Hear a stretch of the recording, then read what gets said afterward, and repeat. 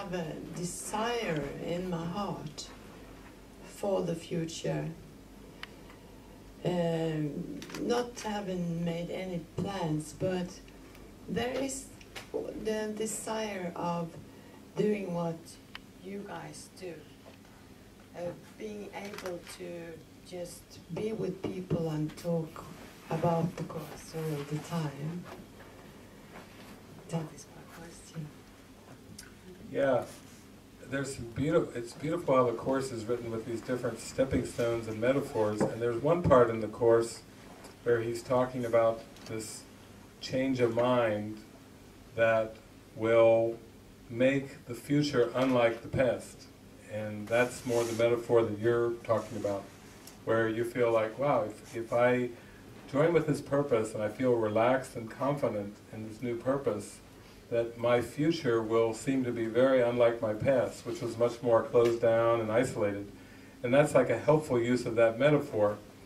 Then, as you go through, we'll say, a phase of doing that a lot, and you come to see, wow, this is a whole different world, and I feel completely different about myself, you dip into deeper and deeper states of mind that I call mysticism, where it's all very practical, like what you're feeling is very practical, and then as you dip into deeper and deeper states of mind, you begin to discover the sameness of the world, and you start to question even the beliefs around linear time, and that the future could be different than the past.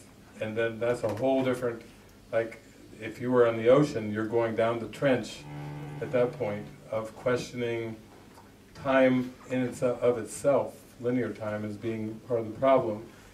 And Jesus does have those metaphors in the Course too, that the past is gone, the future is but imagined, these concerns are but defenses against present change of focus. That's an entirely different quote than the first idea I shared with you, because as you drop much, much deeper, you start to realize that even thoughts of the future, when you get down into the deep trenches of the mind, still will be a distraction away from the moment and from the gateway to eternity.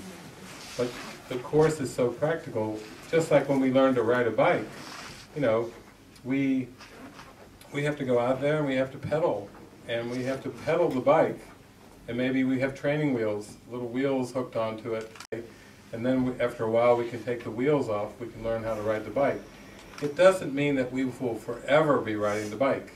We probably will advance, oh, I'm going to go for a scooter now, and I'm going to get a Yamaha, oh, Harley Davidson, I'm going for a motorcycle.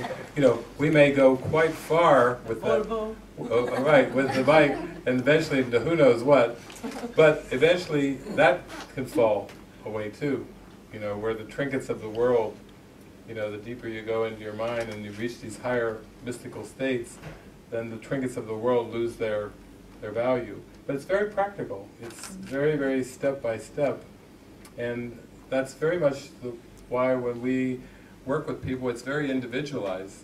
We have people that come to be with us, or to come to just meet us in retreats, or even maybe a one-day gathering or a 2-hour talk, and it may be very significant, but it just reaches the mind in a way that is practical. And I've loved that about the Spirit, you know.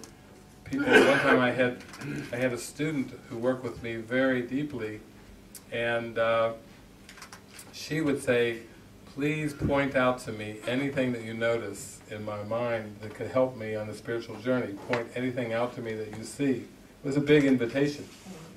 Her husband was a Jewish man, Orthodox Jew, very much into his career, very much into entertainment, sports, and so on and so forth. So when I would go to their house and I would talk to her, we would zoom into very subtle things in the mind that she was working on, different issues.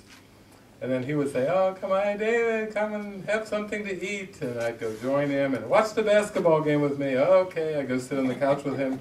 I could easily just float around and be just as at home with him, feel just the same love and rejoice with him in the same way.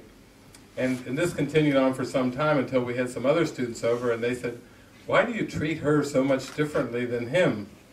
And I said, well, the form may look very different, but I'm just reaching and extending in what the invitation is.